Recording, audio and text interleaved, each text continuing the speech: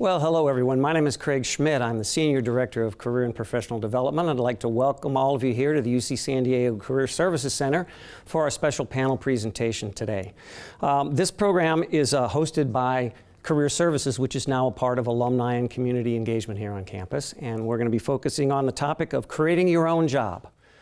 So we've got a dynamic and exciting panel of UCSD alumni who are here to talk a little bit about how they did just that. They forged their own path and created their own job in their own career. So at this time, I'd like to introduce our host for the program, Ms. Leanne Kim. And Leanne is really, in some ways, the ideal host for this program because she herself created her own job and her own career path when she became the founding executive director for the Pacific Arts Movement, which is a nonprofit media arts organization here in San Diego. And they put on a number of events. Some of you may be familiar with one of their largest, which is the annual San Diego Asian Film Festival that's attended by tens of thousands of people each year. So it's a wonderful event. Prior to that time, Leanne served for nearly 12 years as a respected news anchor and reporter for the local San Diego KGTV Channel 10. She's the recipient of a number of awards, including a Regional Emmy Award for investigative reporting, and it's a delight to have you here. So if you could all please join me in giving a warm UC San Diego welcome to Leanne Kim. Oh, thank you. That was a very, very nice introduction, and it's my pleasure to be here. I love this topic, and it's very relevant to me, being an accidental nonprofit leader. I mean, I don't think anyone ever dreams of growing up to become a founder or an executive director of a nonprofit organization, but you know, sometimes that happens. So looking forward to this conversation with our panelists here, all in different phases of their careers. And so we're gonna start with our gentleman here to the left of me, who's all dressed up for the event. His name is Adam Markowitz. He graduated from UC San Diego in 2008 with a degree in structural engineering. After UC San Diego, he worked as an aerospace engineer at the Space Shuttle program for 5 years, designing and analyzing high-energy rocket engine components. And so, yes, he can say that he is a rocket scientist, right? And 2012, he launched his own company called Portfolium, which is an academic e-portfolio network, which is a complete departure from his aerospace engineering degree. And so, first of all, I wanted to welcome you, Adam, and wanted to ask you, like, what motivated you to start your own business, especially something that is such a departure from what you studied? Sure. It was actually my experience here at UCSD, especially my senior year. I experienced a problem when I was looking for my first job after college. And the problem was, how do I stand out to these employers and really prove myself beyond the limits of just a resume or transcript? And so I came up with a solution to that problem, and the solution was a product, and that product became a company. So sort of an accidental entrepreneur. That's right. But you know, you were very successful in getting your first job right out of college at the Space Shuttle program. Yeah. But then you launched it right as soon as the Space Shuttle retired, sure, right? Yeah. And so you were out of a job. And then you created your own. So that's wonderful. All right. Our second panelist here is UCSD alumna Denise Bevers, co-founder and chief operating officer of Kindred Biosciences, Inc. It's a veterinary biotech company dedicated to bringing first-in-class therapeutics to cats, dogs, and horses. And yes, she has a few cats and dogs at home as well. Now, prior to her foray into veterinary drug development, Denise spent over 20 years in human drug development focused on clinical operations, medical affairs, and scientific communications, following positions held at Elan Pharmaceuticals, Sky Pharma, Quintilis, Scripps Clinic, Research Foundation, and she also co-founded SD Scientific, where she now serves as a director. My goodness, your resume is very, very long, and congratulations to you for all of your ongoing success, Denise.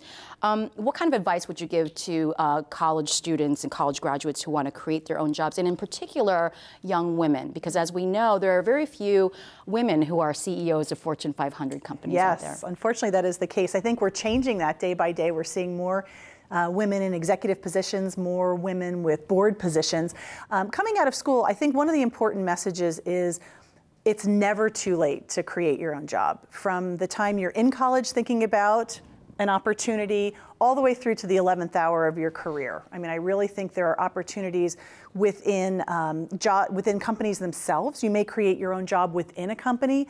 You may seek out your own position, become a consultant, or start your own business. And I think there's a lot of different ways to come at that. It's either finding an unmet need, It could be finding a niche within the industry you're already in, where you have experience and you're forging your own path. I think for women, it's really important if you can reach out and find some mentors who have blazoned the trail before you. We're seeing a lot of women. Sheryl Sandberg, for example, at Facebook, I think everyone's familiar with Leaning In. We're starting to see a lot more women in positions of power, and I think mentorship is really important. And I think if you look at this room, how many women are in this room right now, your alumni association is a great place to start. And with that, I suspect a few women here might be reaching out to you for some mentorship as well, Denise. I truly welcome it. I'm always open, and it's been a long road to get to where I am, and I hope to shorten that for everyone who's coming up. Oh, that's wonderful. Thank you so much for that, Denise. And our third panelist is Henry DeVries. Can I say this? A 1979 graduate of UC San Diego and past president of the UCSD Alumni Association. He is co-founder and CEO of Indie Books International, a publisher specializing in business books by consultants, executive coaches, and company leaders. Henry is also the author of 6 books and writes a weekly Sunday career column for UT San Diego, the Metro Daily newspaper. He was formerly assistant dean and marketing instructor at UC San Diego Extension and was president of a large San Diego advertising and public relations firm. In other words, he has a lot of spare time on his hands, right? Yeah. Henry, thank you so much for joining us. Now, I have heard you say that there's plenty of work, but not a lot of jobs. What do you mean by that? I mean, the notion of a job is going away, and it's something that's just been of recent history. 100, 150 years ago, there weren't jobs, but people had work. It was almost like they were independent contractors. We've come full circle to that. So you look where there's a need, you look where there's a challenge, either within an organization or going out on your own, and you can create a job. I'm proud that I was here in 1979. When I still teach here, and when I tell that to students, most say, "That's before we were born." That's right. And I say, "Shut up." But then I go on and tell them the first job I created was when I was a student here. I created the position of sports information director and did that half-time while I finished my junior and senior year. Mm-hmm. Well, you're a serial entrepreneur, aren't you? Serial entrepreneur. Yeah, well, thank you so much for that. So let's talk to Adam. I suppose in aerospace engineering while you were studying, they didn't have a lot of business management classes. So I wanted to ask you about what are some important skills that you need to create your own job? Well, like you said, I didn't have a lot of that business background. I had an engineering background, which is pretty multifaceted. It's a discipline where you have to know a lot about a lot of different things. So I actually surrounded myself with people who had done the business side before, mentors, advisors, as early as day one. And I think that played a huge role.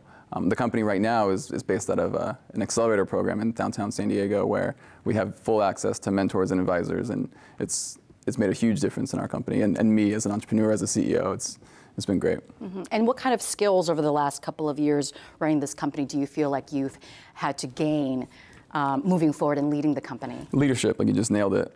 How to lead. Everyone's got their own philosophy, their own ideas. I like to lead by example. And just knowing how to motivate people, I think that's one of the biggest things I've learned in leadership is not everybody's motivated by the same things. So really knowing how to connect with people and how to motivate them is a big skill that I've learned. Right, because when it's your business and your job that you created, it's your baby. Exactly. So you know your motivation. Exactly. So, right. Now, Denise, let me pose this question to you. You've worked at a plethora of companies before owning your own. How important is it to work at other companies before creating your own job? That's a good question. I'm a little bit biased because that was my trajectory. So, in my opinion, if you, again, it's never too late. I was almost 20 years in the pharmaceutical industry when I started SD Scientific, and that was actually a lifestyle choice. The pharmaceutical company where I was working, I knew was moving from San Diego up to the Bay Area. And a colleague of mine decided we really wanted to stay in San Diego. And we had sort of specialized in an area of drug development, and we were hiring consultants and agencies all the time, and we always thought, we could do a lot better job than these agencies or consultants. So that first company really stemmed out of creating a job for myself to stay in San Diego. It grew into a company, but it was really a lifestyle choice. And I will say the benefit of it was that I had so much experience already, and I had this network of people that I could tap into to start the company. So it certainly helps. It most definitely helped. I think there are many situations in emerging technologies. Again, Adam's a great example. Henry mentioned starting his first, creating his first job in college. So I think there's opportunity right outside of school. But for me, I think having the background and the expertise gives a lot of opportunity to create that job of your own. So Henry, what do you think? What kind of jobs are easiest to create? And actually, can you create a job if you don't have a lot of work experience? The easiest jobs to create are in the service industry, because this is a business you can start where you see a need, you come in and fill it, and you don't need a lot of capital to start that. You don't need a lot of background. You need a customer. A customer is what you need to start the business. And that means it's a transaction that I will do this for you at this price, and is that of value? One person I interviewed about this, he was still in college. He saw this company, they were hiring people to make phone calls, and he said, do you have a drawer of people that you used to do business with and you don't do business with anymore? And the owner said, well, yeah. He said, well, I want the job to call all those people, and I'm going to ask them why they're not doing business with you anymore. And one of two things will happen. One, you'll learn a valuable lesson, or two, they'll come back as a client. He said, you're hired. It's brilliant. Yeah. Okay, everybody write that down, right? Okay. Adam, you talked a little bit about how you started Portfolium. You saw a problem out there. Can you elaborate a little bit more on how you identified that problem and how you used this platform of Portfolium to solve that problem? Sure. Well, I experienced the problem firsthand. I was interviewing for jobs or companies in this very career center, and I had my resume, my transcripts, and I felt like I had more to show. It was tough to really show my passion and skills using only those tools. So I actually brought a paper portfolio into my job interview. I printed out photos of projects I had worked on, team projects. I always got that question in the interview. Give me an example of a team project you worked on, and what did you learn from that experience? And having visual aid to really demonstrate what I was talking about made a huge difference, and that helped me land that job on the Space Shuttle program. So that was kind of the first beta, I guess, solution to that problem I experienced, and it just ballooned from there. Do you think that the e-solution will ever take away the paper solution? No, I mean, we always say, the portfolio is more visual enhancement or supplement to the traditional resume or even a LinkedIn profile. 30% of Portfolium users actually have a LinkedIn, and they're actually embedding their portfolio entries right onto their LinkedIn, so enhancing what they already have. I think that's key. Denise, can you tell us a little bit more about Kindred Biosciences and what led you to create Kindred Biosciences? And I think this was the first job that you created? Actually, just before that, I created a company called SD Scientific. And Henry's point is right on for me, because we went into a service industry. Again, I was in the pharmaceutical industry. I saw a need. I had a built-in client base because of all of our connections. So that was the first company I started that just kind of stemmed out of making a job for myself. Kindred Biosciences actually also came out of that time period. About 10 years ago, a colleague of mine and I were talking about, we had pets. And a lot of our veterinarians were using drugs that were developed for humans and giving them. I see a lot of head shaking. So you're familiar with a lot of the medications that your pets received. At the time, 10 years ago, the timing wasn't right because we couldn't develop drugs inexpensively enough where owners could pay out of pocket. So the idea sort of simmered in the background, and my partner was actually doing some work in Africa. This is a really fun story. He was in Africa, and they were treating people in Africa with drugs that were created for cattle. They would invest in R&D for livestock, but not necessarily for people in this particular region. And he called me up and he said, I've got it. We've been talking about this for 10 years. Here's the model. We're going to take drugs that have already been tested, the billions of dollars spent in human drug research, and we're going to reformulate them for cats, dogs, and horses. And we then, got to work. So the point of that is, you may have an idea and the timing may not be right, but you let it simmer and you can pull some of those ideas out later on. This was a decade later. And for me, it was a lot of fun because my degree is actually in ecology, behavior, and evolution from UCSD. So I took my zoology degree from 20 years ago and came full circle. But it took a decade to get there. You think serendipity plays a little part of it? Serendipity is huge. And that is some advice that I have for every college graduate. Take advantage of opportunity. If you know in your heart of hearts that you can do a job, Don't second guess yourself. Go for it. You know, try out new things. Seek out mentors, like I said before, and really embrace any opportunity. That's a fabulous story. Yeah, Thank you it's so fun. much for that. Henry, same question. And a sidebar, like you and I are old school, right? In Right. terms of books, we love books. We love to read, and I love to smell and feel the books, right? But that is changing a bit. So I wanted to ask you about creating Indie Books International. Especially in this digital age, isn't print dead, or is that just a saying? Or is print dying? 6 years ago, there were 6 million books, 6 million titles available for sale on Amazon.com. Today, there are 32 million titles. The digital revolution is creating a book revolution. But many people are bringing books out in print, so old school people like us can read them. You know, they're a great device. They don't need any electricity. You know, they're portable. They contain all these bits of information. So they're still there. But also the electronic version with Kindle and all these is really promoting people to get into reading. So what we're really about is helping coaches and consultants create a book that will help them attract clients, put money in the bank, and then help them make a difference in the world that they really want to make. So that's what we're all about. Wonderful. And also, if you are reading a book and you drop it in the tub, it won't fizzle out, right? Exactly. Yeah. Okay. Thanks, Henry. Denise, do you think that everyone has the ability to start their own business, or do you think that there are certain people who are just not meant to start their own jobs? I think, you know, it takes a lot of perseverance and tenacity, and you have to really believe in your idea. I mean, you're going to get a lot of no's, you know, particularly if you're doing something unique. You may have naysayers in your family, you know, who think, oh no, you have to work for a corporation. That's the ultimate goal. So it really, I think, depends on the individual, but I think not giving up, I think doing your homework, you know, if you can be your own devil's advocate or talk to people you trust about this job that you want to start, it helps you to really think through it. And then when you do decide to go out on your own, you've thought through a lot of the issues and rewards. So I think there's homework involved, and I think having the right idea and tenacity to see it through. So we've talked about, you know, finding a problem and then addressing the problem through starting your own job. But then there's that piece of like having the idea and actually, you know, jumping in and diving in.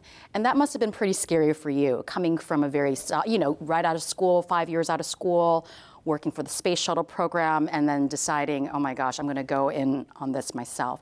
Can you give some advice on how to make that decision? And or at least share your process. Sure. I mean, they call it taking the plunge, and every entrepreneur has to do it at some point. Yeah, me, I think I had an advantage because I was young. I'd only been working for 5 years. It ultimately came down to, if I'm going to do this, I better do it now. Some people don't have that luxury, so you know, I was fortunate in that way. But it could be, if you're at a company, it could get really comfortable. Not wanting to rock the boat, not wanting to really take the plunge, especially leaving a comfortable salary. So you have to really decide if it's something that you want to do, because you do it and then you get naysayers and you got to have a thick skin and not too thick. I mean, there's a lot to consider. But well, and you have to be comfortable. You have to be friends almost with risk taking. Yeah. Right, and also be friends with failure as well. Yeah, and just chalk it up to a learning experience, because I think you learn more from your failures than you do your success. Was it smooth sailing between the time that you took the plunge, or was there a few ups and downs before it actually took off? It's always up and down. It's a roller coaster, at least in my experience, minute to minute, hour to hour. But it's fun. I mean, that's a big piece of it. You have to be comfortable in an uncomfortable situation for most people, at least, yeah, in my situation. Well, you're in the early part of your career, and Denise and Henry are in the latter part of their careers, but you both were shaking your head understanding that time on taking the plunge. Can you both each share a story about taking the plunge on your end? On mine, every day I say to myself, be brave. It's this little mantra that I'm repeating over and over again. And what it means is I laid out all these choices and plans, and it takes courage to keep being the one who says, okay, now we're going to do this. Now we're going to go to London and put on a seminar when we know no one there. and see how that works. Now we're going to try to get into this line of business. And a lot of times you have to make what's called the entrepreneur speech when you're running a company. So it's why you're getting people to come join you and follow you when logic would tell them that they should not do this. But more people are convinced by your courage and enthusiasm and excitement than they are by the logic of the business plan. I think that's very true. For my first job that I created for myself, it was very safe. You know, I literally left Elan Pharmaceuticals on a Friday, and on Sunday I was on a plane to my first client because, again, I had that network, you know, of industry experience. For Kindred Bio, I will tell you it's been very different. You know, we took the company public, which was this huge leap. I mean, talk about taking a plunge, you know, and there are days where I'm really melancholy for being private. But, you know, it was an enormous plunge, and it's been so rewarding, but it's been up and down, hour to hour, day to day. And, you know, the great thing for me is I truly believe in the company, and I think that has a lot to do with it, you know, and you can bring people on with your own enthusiasm and your own belief in your job or your company. So I hear from each of you, it's a state of mind. Definitely. It's very, very mental, right? About having the courage, absolutely, jumping in and believing in yourself, right? I'm sure our audience members have a few questions, so we're going to just take a short break and come back with some questions from our audience. All right, we're back, and we have a lot of really good questions from our audience. One of them is the question of entrepreneurship versus intrapreneurship. Being an entrepreneur within one's company, right, or wherever they work. I was wondering if any of the panels had any thoughts on that particular topic. Well, that's how I started all this. I didn't really become, I think, an entrepreneur till 15 years ago. Prior to that, I was always within a company, and for instance, I was in an advertising and PR agency. How you make a living is you're assigned a certain number of accounts to manage. You're an account executive. Well, I went to the president and said, in addition to that job, I'd like to create a second job here. I'd like to be the director of research. And she says, well, how would that work? And I said, well, I think all of our clients could benefit from research projects that we could lead, and that would increase billings, but it would also improve our product for them. So she agreed, and we helped double billings in that agency from 5 million to 10 million in 5 years through that strategy. So I was like in addition to my work, I was also a freelance rover and just finding opportunity. And usually I would get people started about, well, what's the challenge at the business? And that's where the money is. I know another man, he was interesting. He was a consultant, and he was getting management consulting projects in the $35,000 to $50,000 range. He was a sole entrepreneur. He had no staff. He never bid projects versus other consultants. Here's how he did it.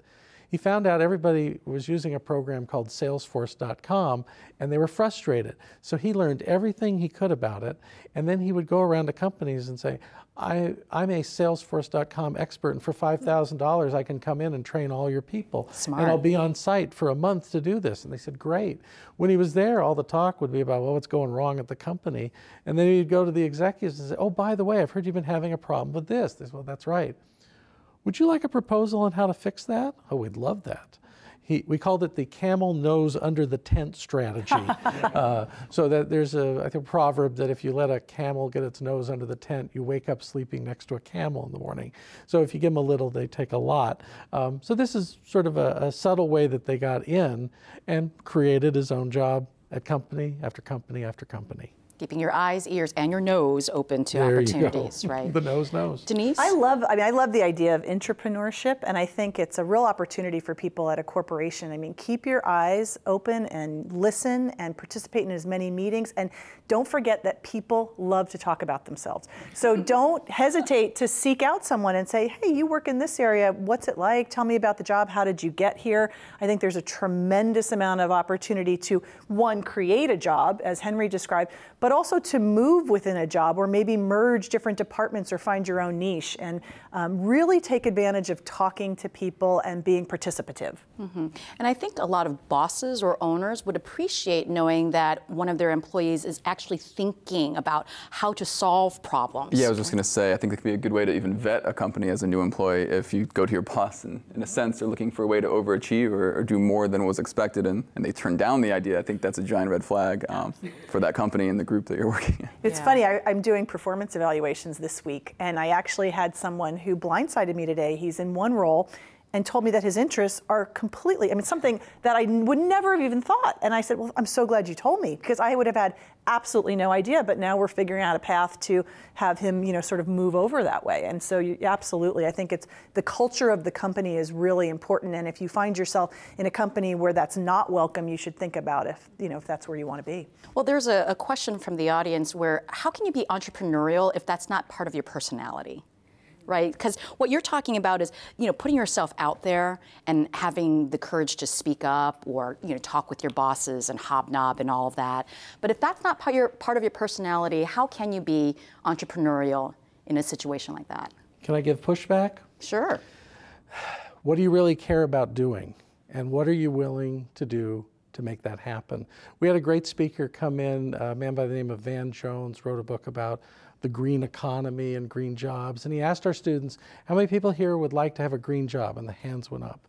He said, you're going to have to create your own. So if you care about it, you're going to have to figure out a way where you're creating a company that is turning businesses and homes into more sustainable environments and offer that to people. So if you really care about that, if you have the passion about that, then you can figure out these other things about marketing and sales and accounting and all those other things. Yeah, none of us were born, you know, loving to do all that. But it's what are you passionate about and what are you willing to learn to do it? And that's, I mean, UCSD, what we learned here was how to learn. Well, and we have a question here about passion to coattail off of that. How do you know when you should take passion to the next level or if it's better just as a hobby? I think that's a really good question, because I think we all want to take passion to the next level if we can. But I think, again, doing your homework and thinking about the positives and the negatives. The other thing I think that's interesting is probably like Henry, I interact with a lot of entrepreneurs who are in their later stages of their career. And I've seen many completely abandon the career trajectory to do something they've been passionate about. You know, financially, they're in a position to do it. So again, when I say it's never too late, and you can foster your passion, you may not create a job at the time that you're in your earning years or you need to do something, but it's never too late to, you know, seek out a passion when the time is right. Did you ever think that your job, this, portfolio might be just a side job or a hobby rather than your main job? Yeah, I mean, it started as just me doing something for myself. I shared it with friends and family, and it started working for them. And that's kind of when the light bulb went off. You know, this wasn't just a one-off. This wasn't just something for me. And that's when I became really passionate about it, especially as people started thanking me because I gave them something that they didn't think of themselves. I wanted to continue that feeling, of that good, warm, fuzzy feeling of helping people. But there's a little bit more to it than that. I mean, to launch your own job, you do need a little bit of financing. So one of the questions from the audience was, how did you finance your startup or your own job? Out of my own pocket. Okay. In the beginning, especially, I got some great advice from early advisors saying, especially before I took the plunge, it was, you know, if you're not willing to take the plunge on your own idea, why would an investor give you money? Which sounds so simple and easy to understand, but it didn't cross my mind at the time. So I took the plunge and started funding it out of my own pocket for quite some time, which really proves passion doesn't guarantee that people are going to follow. You still have to follow through, but it does say a lot. But you had, was it savings, or did you take a loan out, or was it a mixture of both? And then also, how did you figure out how much you need, right? In my case, it was savings. So I had worked for 5 years after UCSD. I had done a good job of saving, and I could have used that money to do a lot of different things, but I decided to invest in myself. For you. Yeah, for me it was just what Henry talked about earlier, that my first job that I created for myself was a service provider. So I really didn't have to raise much capital in the beginning, and I had done my homework and lined up, you know, business before I took the plunge, leaving a very successful job in the pharmaceutical industry. For Kindred Bio, we very much had to raise some funds, but our idea was so solid, and we had such a solid business plan in the sense that it made sense to people. People know what people spend on their pets. You know, they know that pets need medicine and should have the same type of medical care that we have. And so it was a very easy business plan, and so we raised money early on. Yeah.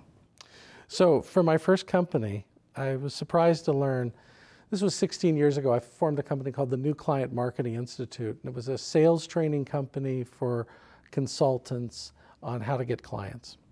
And when I started, people kept coming up to me, congratulating me on starting a business. And what I kept thinking was, you too could cash in your 401k. Because that's what I have done. Congratulations. Yeah, and if you talk about the entrepreneurial speech, the speech I've had to make to my wife for the last 35 years, she's risk averse, but she knows she married this crazy person. This recent company dipped into my pocket savings, but then also found investors. So you can do that. At one point with the last company, a client was giving us pushback on their payment and their terms. And I said, well, I've really talked to our investors, and we have to ask for the cash up front. So they agreed, and the person left the room. My daughter, who still works for me, works in the company, and she was 16 at the time, and she said, Dad, our investors? And I said, yeah. MasterCard, Visa, American Express. Our investors want money this month. So, that's how sometimes you do it with credit card if you have to. And it's that wit factor, whatever it takes, especially when you're creating your own job, you're married to it because it's your baby. And when I say married to it, I'm sure that you've spent more than 8-hour days, right? Launching and maintaining and sustaining. One of the great questions is, how do you balance a personal life? Because certainly there must be some sacrifices. And here, I'd love for you to be honest, because while there are some upsides to being your own boss, there must be some downsides as well. Yes. Yeah, I heard the word in there, sacrifice. Everyone has their own level of sacrifice that they're willing to put in, and some more than others. And I think goes into the mindset of if you're cut out for it, or if it's something you should pursue, because you sacrifice quite a bit, or I have personally. So yeah, tell us what you sacrificed. Time with friends, family, my puppy. Aww. Who cares about the friends? It's all about the puppy. It's my puppy. Now I have a puppy at home. I gotta get home. The puppy can sit on your lap while you're working. Yeah, the financial aspect is a huge piece of it. That's a giant sacrifice, but all the other little things that you don't maybe think about. Relationships, it sounds like. Absolutely. It's like having someone that can understand. Yeah.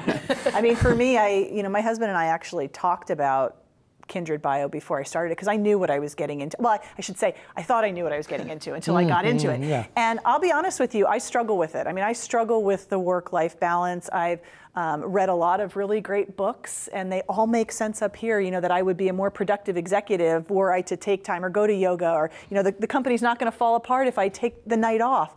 So I have to say I'm working on it, and as many years as I've been doing this, I still struggle with it. So there are definitely sacrifices. I think knowing that your network is in it with you is really important. And if they're not, and you just really believe in your idea, I think you can bring them along with your happiness in doing what you're doing. I've always believed in having business coaches and advisory boards. And they hold your feet to the fire on a lot of things, and you need to empower them to ask you the tough questions. And my current advisory board is demanding that I not work 7 days a week, because we're in this for the long run. But some of it, you're so passionate about what you're doing, and if I could just do this more, and if I could land this, and there's this we have to work on, you love it. But if you lose sight of the relationships, your health, your family, it's an epic fail. I guess the puppy is on your advisory board, right? Oh, definitely. Don't work 7 days a week. You got to take me out a couple of times, right? All right. Another question from our audience is, how do you deal with the expert complex, feeling like you have to know everything? I'll start with you, Adam. Because you do know everything, right? I was going to preface my answer with, I don't even have the right answer to that question. Then you just turn to the other expert, right? Exactly. No, I try to surround myself with people who are experts. Advisory panels are great because you don't have to be the expert in everything. Is there a complex, though, that you feel like as the CEO or the owner of your own job, that people look to you and there's that expectation that you do know everything? I think, in my situation where I've not just created a job for myself. You know, when I did just create a job for myself, I very much had that angst about knowing everything, and I did have a network to tap into.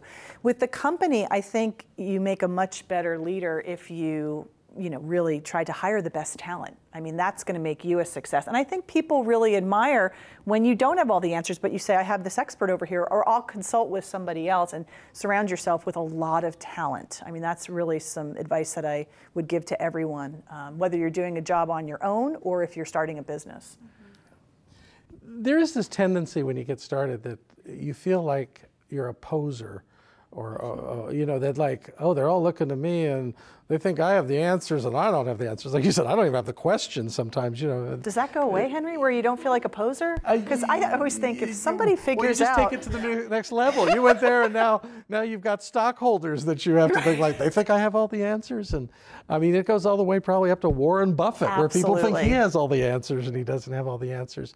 But going all the way back to Henry Ford said, I don't have all the answers, but I know where to find the experts with the answers. So knowing where to find the knowledge is better than pretending you have the knowledge. Right. Yes. Being self-aware and being honest with yourself to find those kind of experts.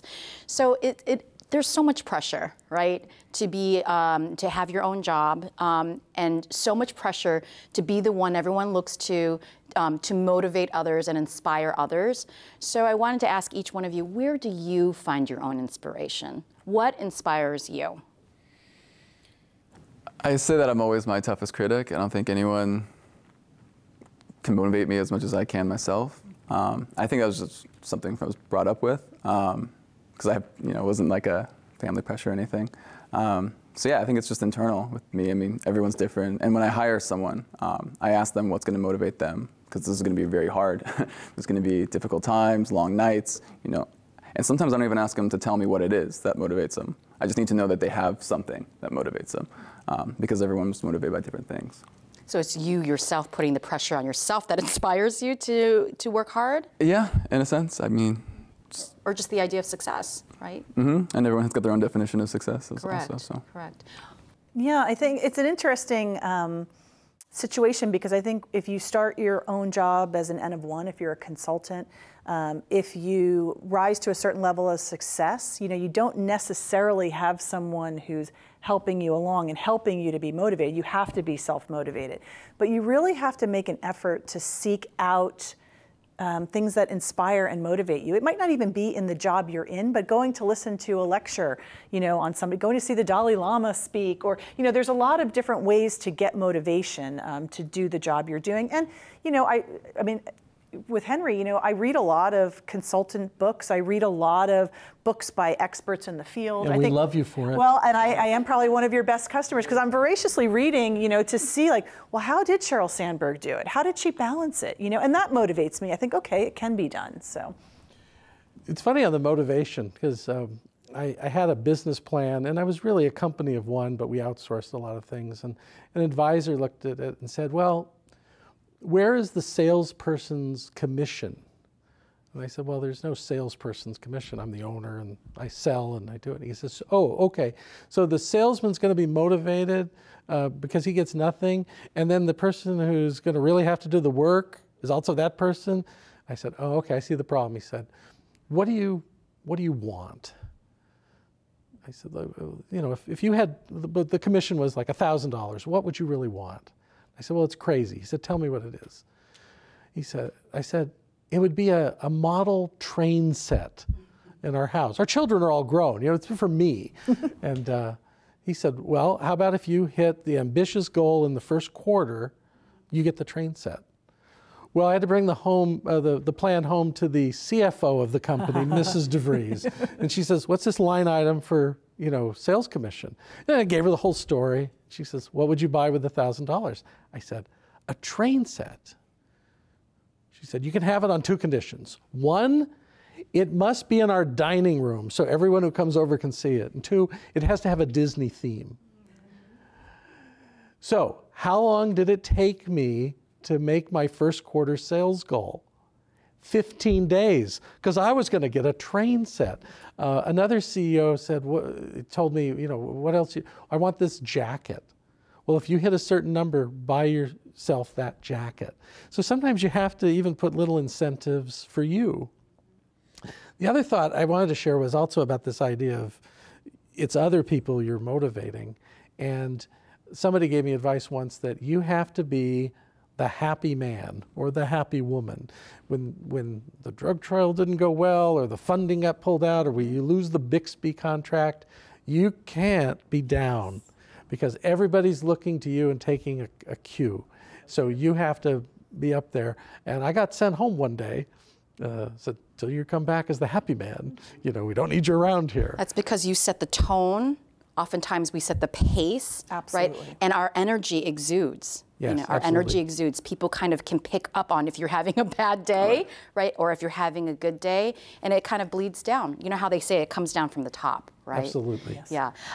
There was, I saw something on TEDx about the golden circle, the golden circle, and it boils down to when we're doing our work, we're oftentimes focused on how are we going to do it, what are we doing, who's going to do it with us, and we often forget about the why. Mm-hmm. And I think sometimes we just need to check back in because the why is very emotional. Everything else is very non-emotional.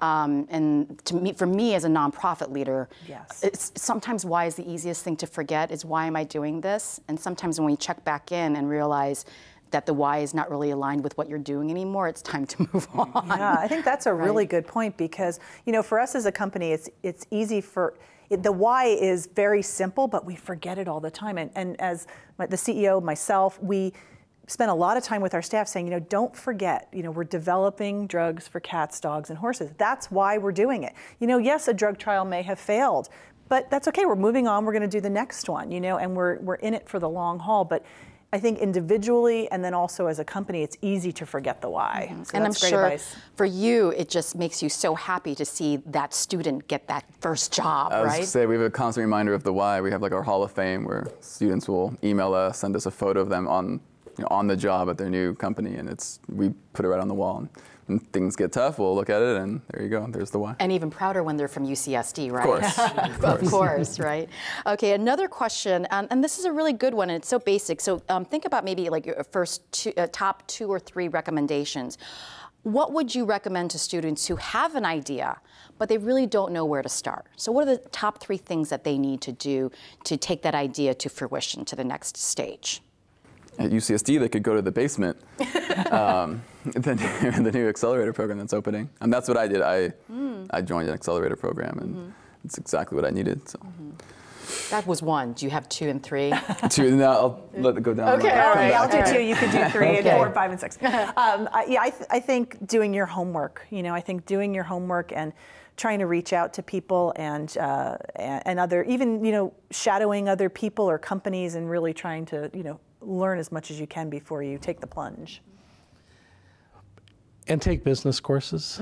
A lot of times we're expert in our area, but we need to branch out. And either through extension, we offer courses in business. There's also the community colleges. So get some of the business training too to go along with your technical expertise or passion or interest in this device, because it still, at the end of the day, has to be a business. It's very good advice. Denise, I wanted to ask you in particular about, we talked earlier about being a woman. Yes. CEO, and you see many women here in the audience. What's the hope out there, and what does the field look like? I mean, you said that you've gone public. Yes. You've been on Wall Street, and you probably have a network of other women who are CEOs. Is there hope? Yeah, because the numbers don't really. I have to tell you, I ride a roller coaster because sometimes I'm really hopeful. I get inspired by other female executives. I do participate in some networks, both in the Silicon Valley and here in San Diego.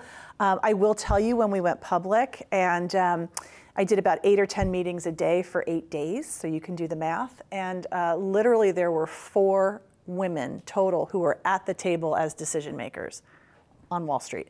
That was, I was shocked because, in my field, in biotech, there are a lot of women. There are not as many women executives or board members as I certainly would like to see, but it is an open field. But then you go somewhere else and you think, wow, this is really a predominantly male-driven field, and how do we break the barrier? So I think every person like myself, like a lot of these women in the room, you know, the more we can do and the more that we can look to those who have cracked, you know, put some cracks in the glass ceiling, the better.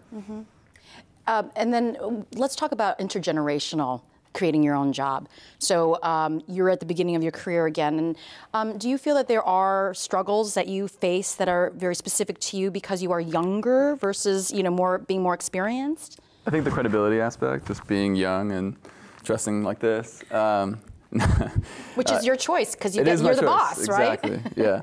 No, I think that can go against you as a young entrepreneur. But again, surrounding yourself with smart, more experienced people who have the business side of the business experience, and carrying yourself, of course, in a certain way, and proving by what you're actually doing. Past success can actually help you. So I think that's how I've been able to overcome some of that.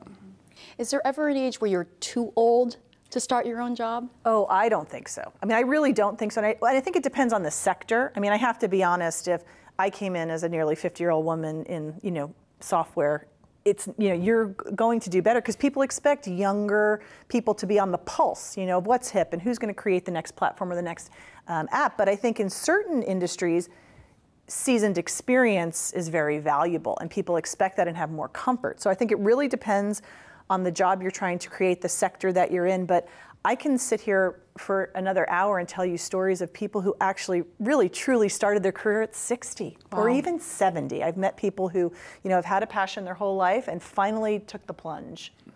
The classic story is Harlan Sanders. Colonel Sanders didn't start Kentucky Fried Chicken until he was 65. That's right. Ray Kroc didn't start McDonald's till he was 55. Yes. So there's a lot that can be done. I love the new book Ken Blanchard, who wrote The 1 Minute Manager, has coming out. It's called Refire, Don't Retire. And I think baby boomers have rewritten the rules through each generation that they've come through, and they're rewriting the rules now. And when people call me and they say, oh, you know, I'm over 55 or I'm over 60, I'm having a hard time getting a job, I tell them, create a job. There's people who want what you can offer. They will pay for it. And it's easier to get clients and customers than it is to convince some hiring manager to invest in you. And that's a good point because people are having to work longer. I mean, you're finding people who are getting retired out of the sector they're in, and they have to do something. And so sometimes the only option is to create your own job. So again, it's really never too late, but dependent upon the sector. There's one question about, even though it's never too late, is there a better time in your career to take the plunge than not? I mean, I think it depends on what you're doing. I mean, I don't think you can become an expert in certain areas unless you've had some experience there. You know, I think digital, you know, emerging digital media and things like that, a lot of people can have opportunity early on. So I think it really depends on the sort of career specific area that you're in. For me, I think the 40s and the 50s and the 60s are the best time to do it.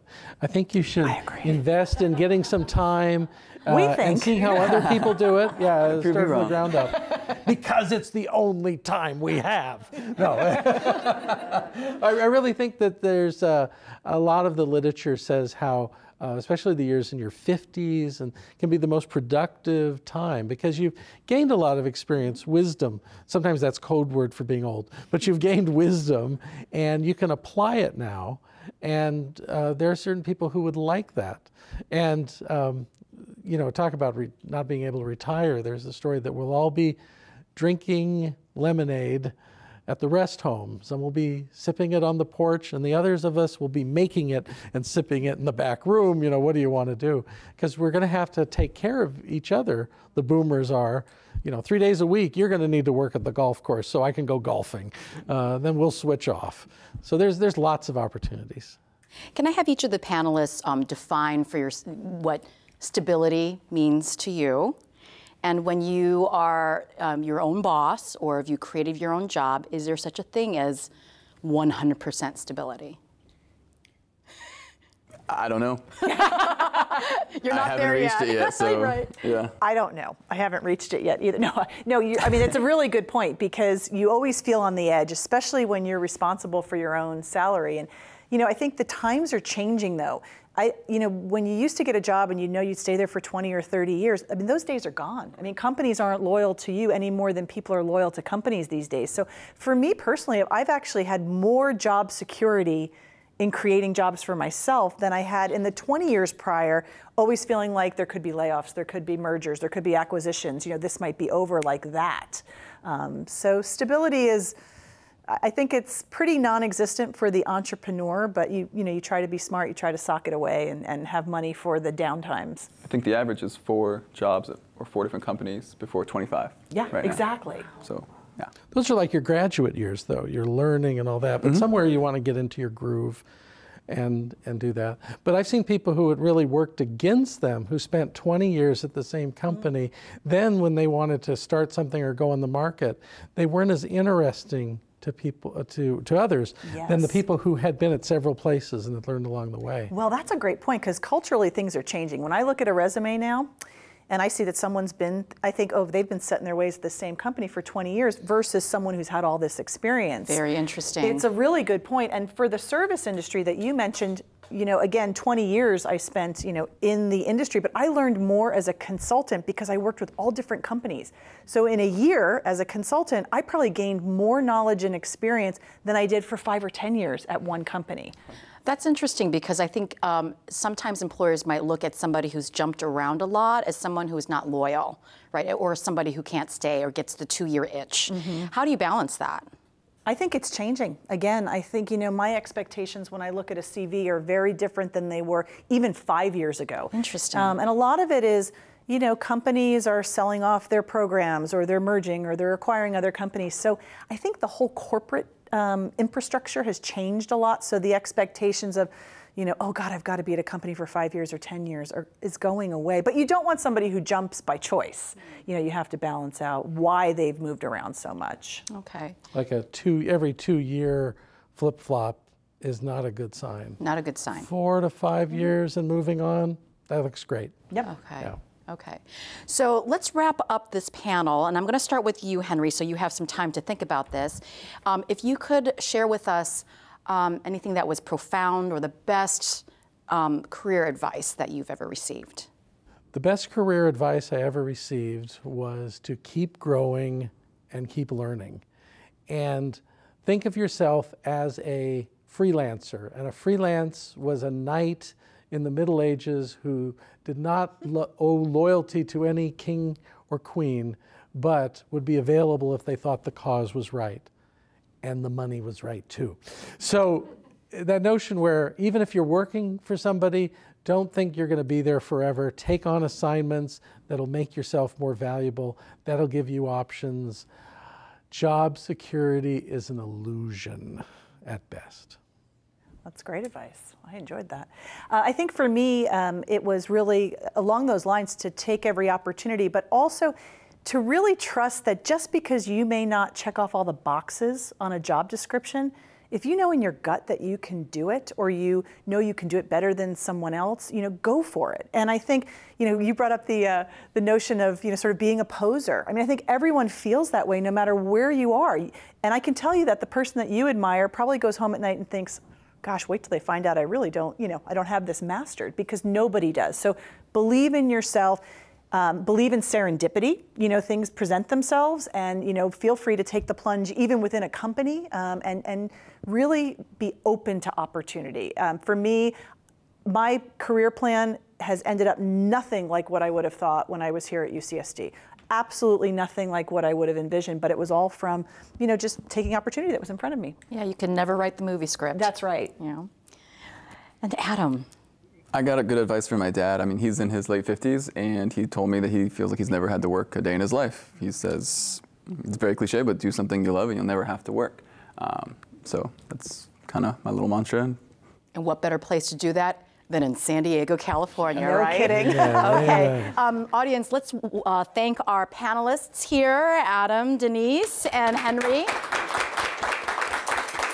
This was enlightening, informative, and very inspirational. Thank you so very much, and we wish you the best on your continued careers. And on behalf of UCSD Career Services Center, we thank you so much for joining us.